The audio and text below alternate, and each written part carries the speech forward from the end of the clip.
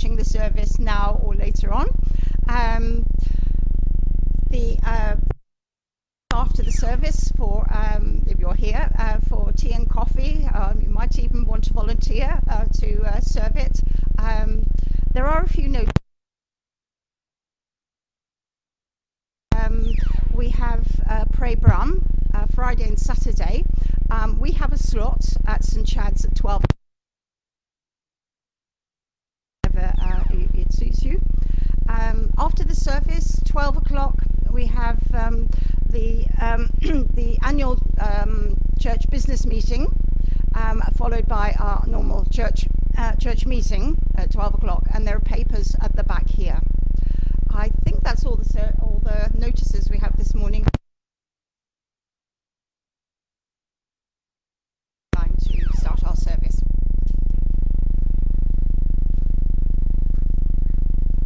And thank you to Christine. It's a good day to have a name beginning with a C, whether you're in church or at home. And you may be called upon to do something.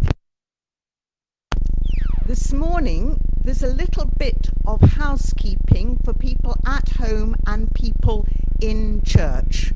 For people at home,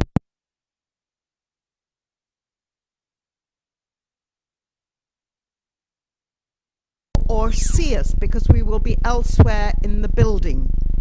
So it might be helpful for you, if you're watching online, to go to the Cars Lane website and to download the words that we will be sharing in prayer.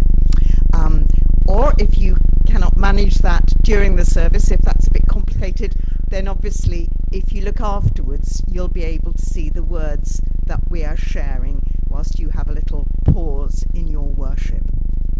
If you are in church, then you will have realized that we are also moving twice during the service. If you find walking hard, Christina or Christine or I will get a chair for you when we walk, and I'm getting signals that I need to speak up more clearly, which is wonderful, because as somebody who finds it hard to hear, it's really lovely that it's pointed out to me during rather than after the service. So during the service, if you cannot hear Christina or myself and would like to, then can you please wave at us and we will speak more slowly and more loudly. Yes, the whole congregation is gathering at the space at the back of our worship area twice during the service. We're gathering in an oval shape around the communion table. The communion table is off to that side, and we will be like a big oval. We'll all fit in, if we tuck ourselves in, to say together the covenant prayer and to receive communion together. And I hope by the end of the sermon you'll understand why we're making that movement. This morning it's my great privilege to say to my siblings, to say to my sisters, to say to my brothers, it is God who welcomes us to worship this morning. God who loves us with an overabundant love, who says, you are so welcome. So I call upon Christina to lead us into worship. Good morning, everyone. Yeah, I can be Italian today and I can scream. That's great. So throughout the worship, I would like, if you are able and if you want to join in the bold type. So let us, as Caroline has beautifully said, open our heart, open our mind. Sunshine is here, so let us celebrate the fellowship, the family that we are in God. Let us celebrate a God who loves us just as we are. So please do join with me in the call to worship. And as you have heard today in the service, we will have an opportunity to renew our deep mutual promise of commitment, our covenant with God and God's covenant with us. So let us say together the call to worship. We come to worship our faithful God in this new year. In our sorrows, in our joys, in our hopes and our dreams, because we know God is entirely faithful and with us now, with us then, and with us always. We come to worship you, our God. We come to praise you, our God. Amen. So let us sing together our first hymn, and in this case you are very lucky that the microphone is not working. So let us sing together, Great God, your love has called us here. And if you are able, please do stand.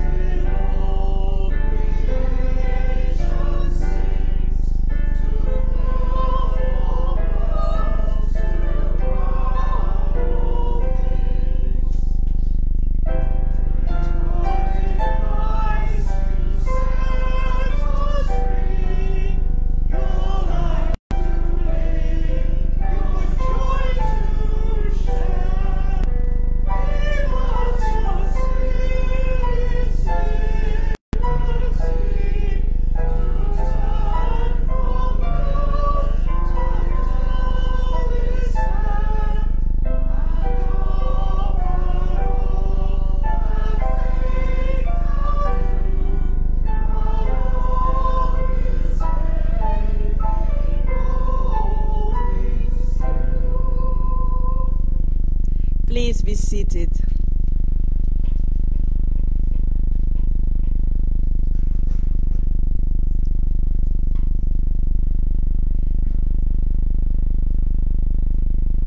So let us pray as we say bye to the Junior Church. Let us pray. Glory to you, O God.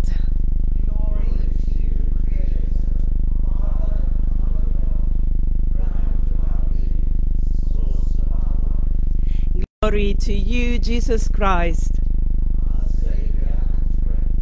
Glory to you, Holy Spirit.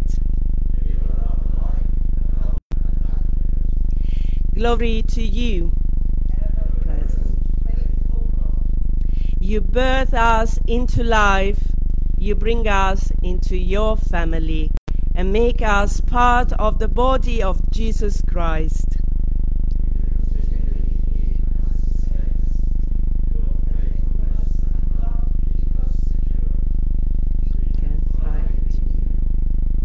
Glory to you, O God. We praise and worship you. Amen. Let us now hear our readings.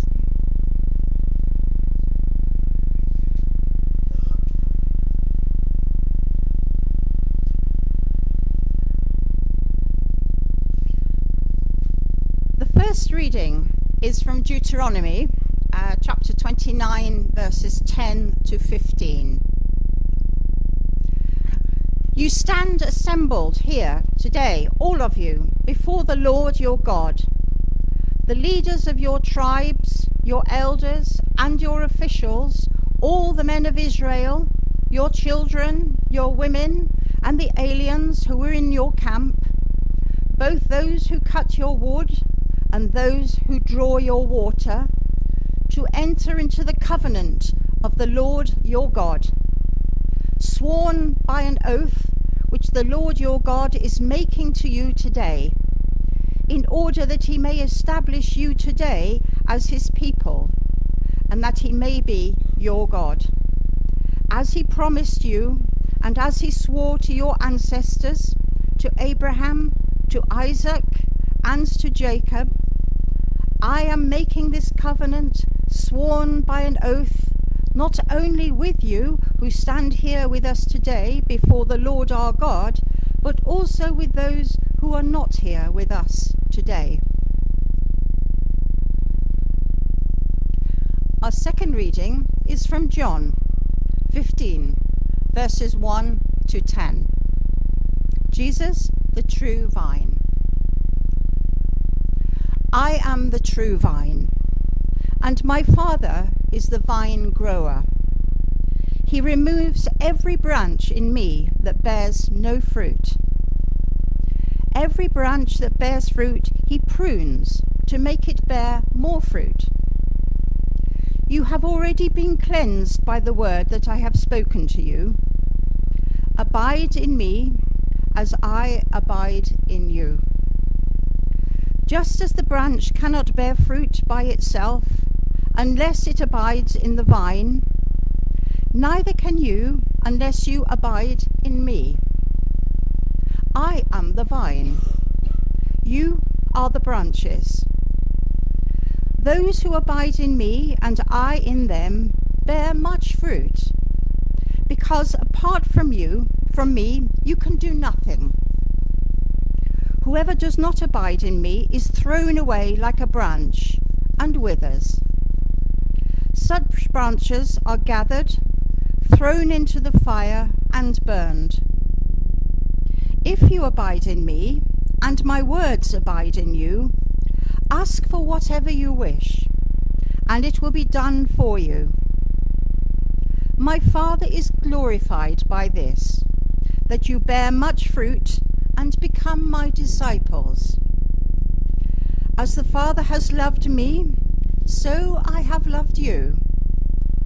Abide in my love. If you keep my commandments, you will abide in my love, just as I have kept my Father's commandments and abide in his love.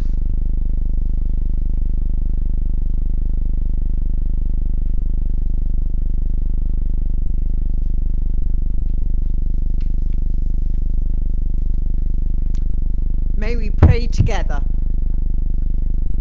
Loving God, thank you for the riches of these two readings.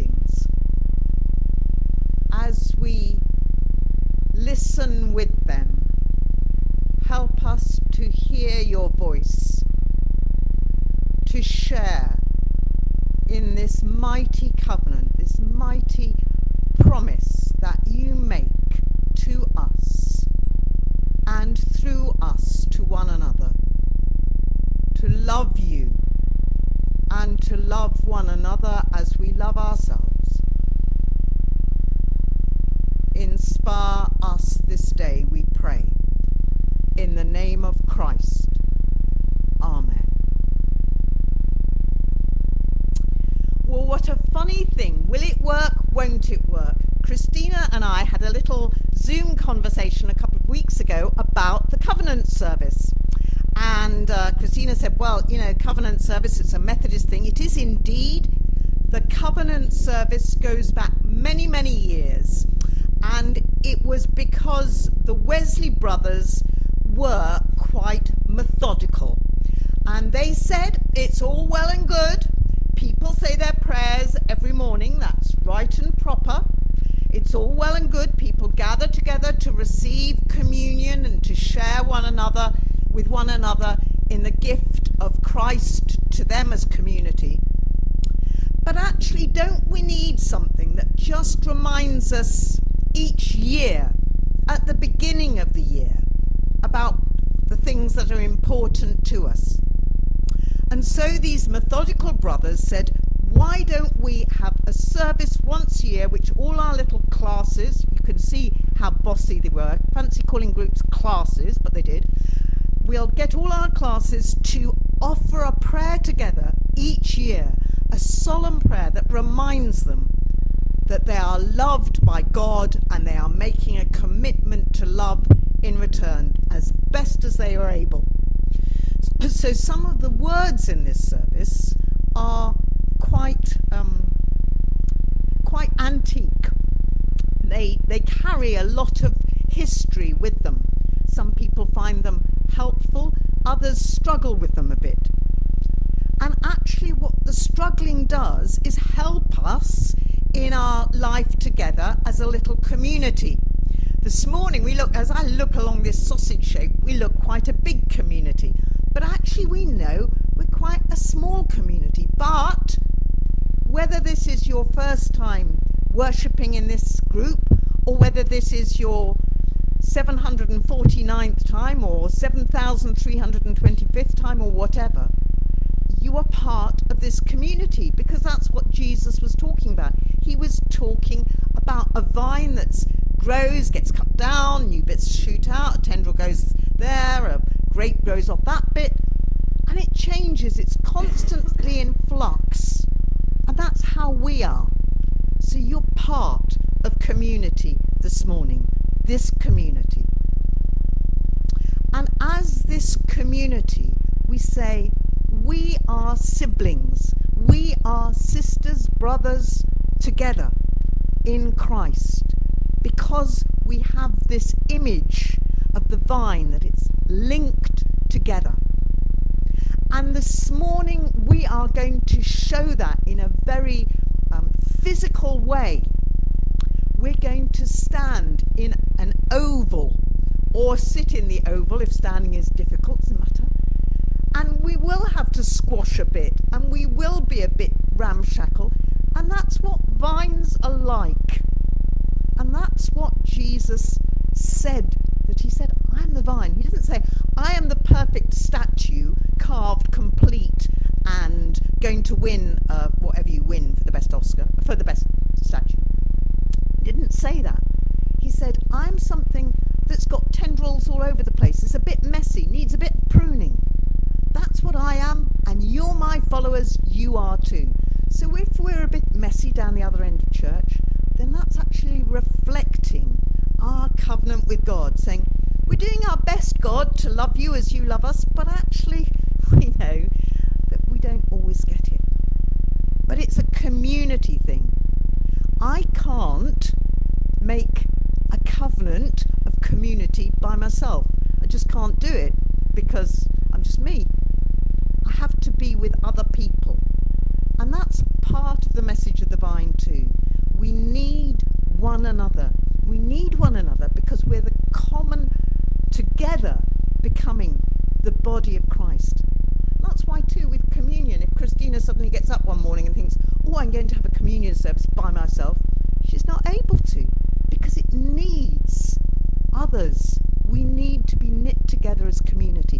And that's a really ancient idea, because our first reading from Deuteronomy was Moses saying to the people, we're going to make some promises, chapesses and chaps, and these promises aren't just for us. these promises are for everybody in our community, whether they're going to stand up and make these promises or not, because the reading finished. I'm not making this covenant only with you, but also with those who are not here with us today. So we're making our covenant with glass at either end, symbolically saying we're making this for the people of Birmingham or the people of wherever we live or wherever we call home. This is something that we're doing together, but it's not just about some little huddle of Christians who say, okay, we're the chosen ones and everybody else, they're the baddies. No, that's really bad theology. That's not what Moses was saying when he was making the covenant. The covenant was for the men, but he does say your children, your women, the aliens in your camp, those who cut your wood, your servants, those who draw your water, whoever they are. The covenant is with them. That's what we're doing. That's why we need to gather together, because it's a big, big ask. Our first hymn this morning was Great God, Your Love Has Called Us Here. I can't find the words. Hang on a sec. I will. Your love has called us here. Your living likeness still we bear, though marred, dishonoured, disobeyed. We are the body of Christ in Cars Lane this morning. That's why we can share communion together. And we are people who are called. We're not just random. We're called by name. That's why we have a Christian name, to say you're known, you're loved by God. But not just as you are, but also with this greatest of all the Christian virtues, that you will be pruned, which is uncomfy, and most of us know something about that discomfort of pruning. Life's not always easy. Life's not always sweet. Yet through it comes new opportunities, because we are people not only who have the glory of being pruned, but we are the people who know that fresh fruit will come. We are the people of hope.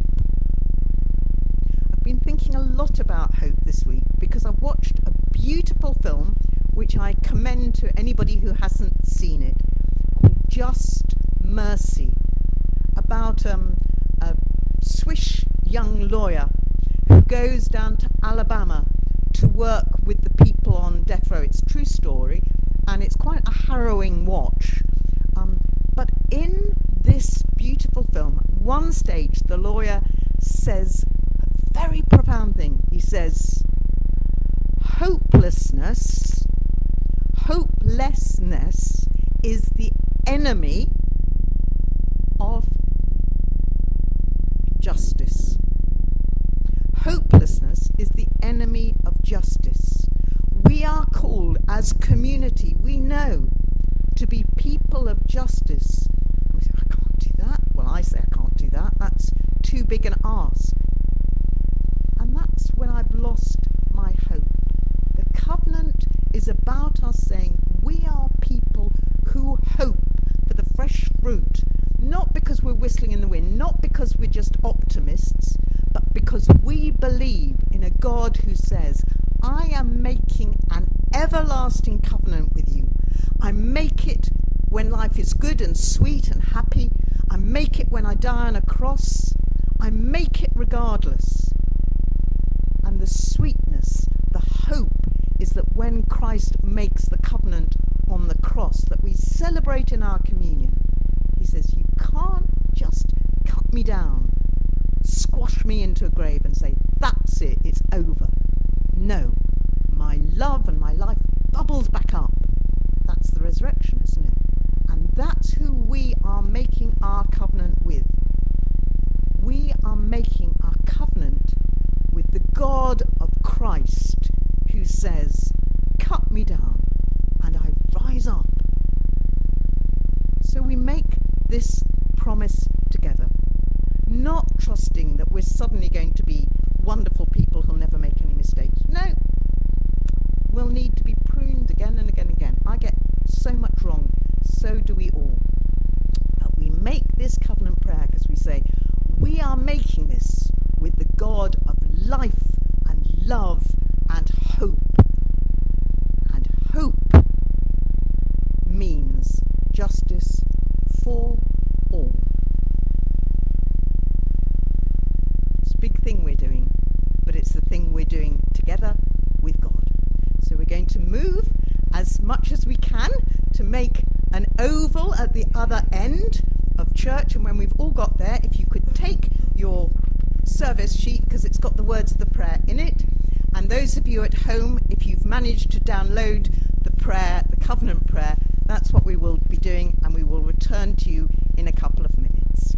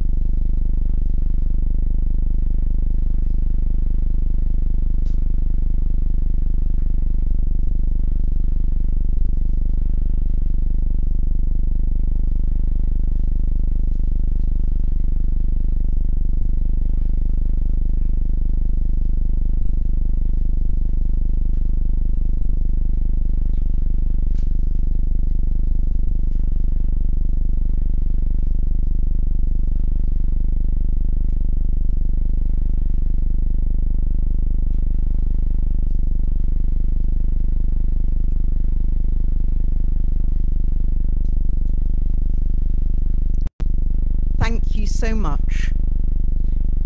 We shall sing together, O thou who camest from above, the far celestial to impart, one of Charles Wesley's most powerful hymns. It is number 564 in the book.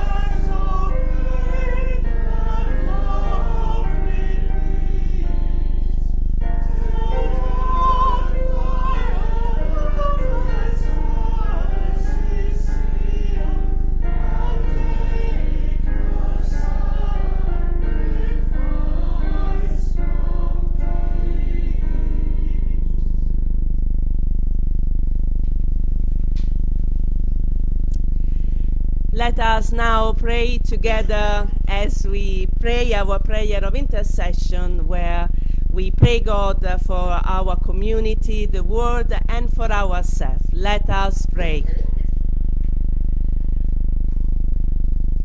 Almighty God, as we bring our prayers for others to you now, we are aware of our inadequacies to help more and do more.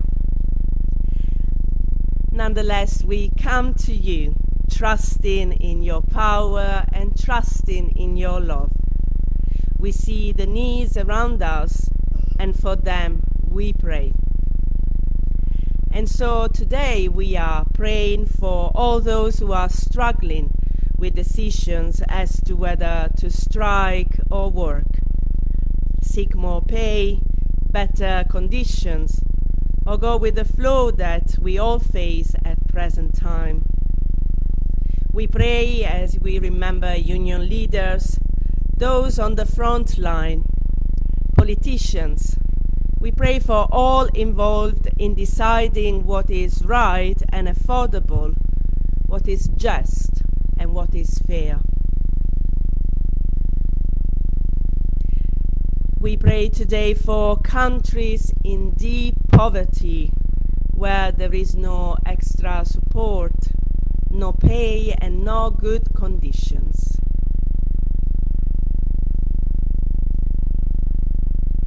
We lift up our voices for an end to the political unrest around the world, where stable lives are being turned upside down and futures being made more uncertain. In countries where one party seems no better than another, where political unrest seems to be escalating more and more. We remember in our prayer Iran, Brazil, Ukraine. Especially today, we would like to pray for those involved in the plane crash in Nepal and their family. May they feel your presence and your comfort. And as we look at this country, we pray for those in the British government seeking to resolve the Northern Ireland Protocol. We pray for all the differing views, hopes and aspirations.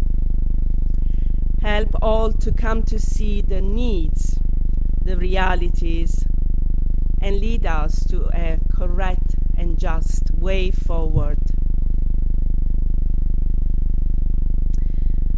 We pray for those areas of the world where storms and floods and fires are still wreaking havoc. May those who are seeking resolutions for the climate come together, listen to each other, see the need, and move towards sustainable action. For the frightened and the fearful, and the voiceless in societies who have no good news to tell, no stories to encourage, no history worth to repeat to other generations. We pray for the ruthless and the lost who see no path.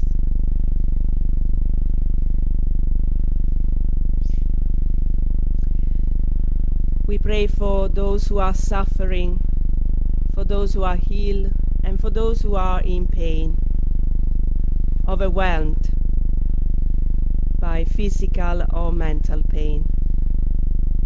We ask you to bring them comfort, to bring your love.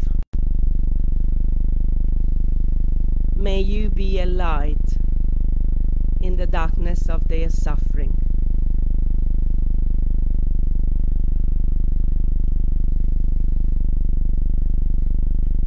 And as we pray together, we pray for those who we know personally, who need our prayers and your love. We pray for those of the church at Carslane who cannot be here with us.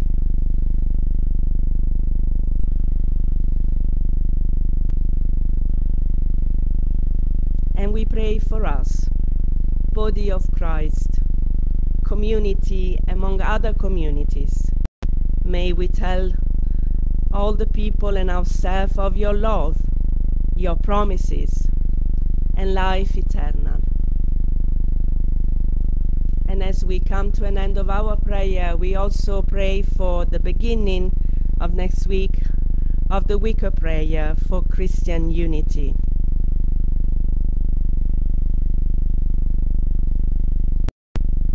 And we offer all our prayers, spoken and unspoken, in the name of our Savior, Jesus. Amen. And so let us now continue our moment of prayer as we say together the prayer that Jesus taught us. And please feel free to use whatever language or version you feel more comfortable with.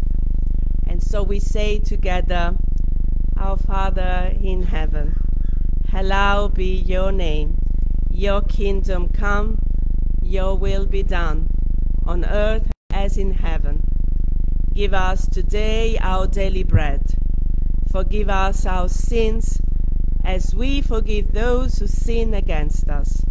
Lead us not into temptation, but deliver us from evil.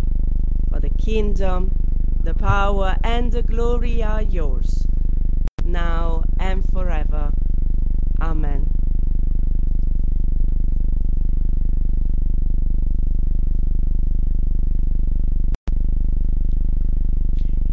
In a moment, we will return to the oval shape within church, and those watching at home or elsewhere may use the print for the words to receive bread and wine. But before we move, the words of invitation and prayer. Whoever you are, the table is spread for you. Whatever you've done, this table is spread for you. Whatever your faults or fears, your faith or doubt, this table is spread for you. Christ recognized our weaknesses and was still ready to die. He knew we deserved nothing, yet he gave all. Wherever your journey may have taken you, this table is spread for you. Loving God, we rejoice that though we consider ourselves unlovely, you consider us precious. Though we deserve so little, you delight to give us so much. Though we count ourselves sinners, you value us as children. So we come assured of your grace, assured of your goodness, assured of your welcome, through Jesus Christ our Lord. Amen. Let us move physically again.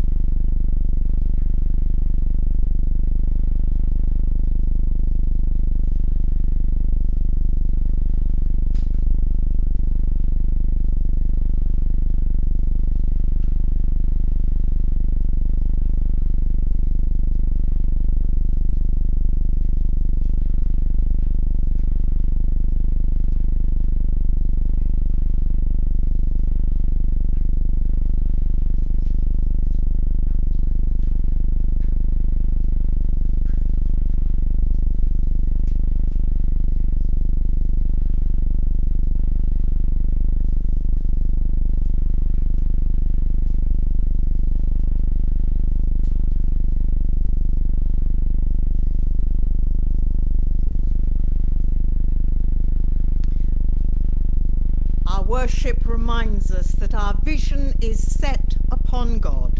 So we sing together, "Be thou my vision, O Lord of my heart, be all else but naught to me, say that thou art." If you use a book, it is 545.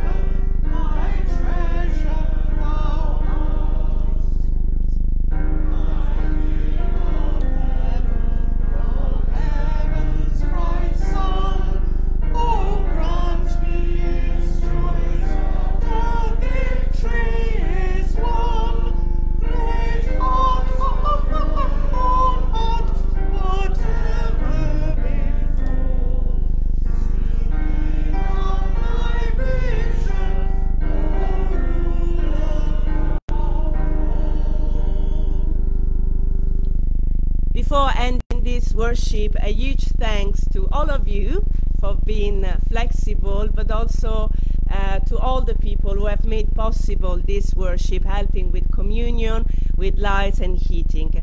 A short announcement, we are going to start 10 to 12, and we will have the annual congregational meeting and church meeting. So we will have a little bit of time for tea and coffee, but German, not Italian, 10 to 12, we will start here. So let us now receive the benediction. May the God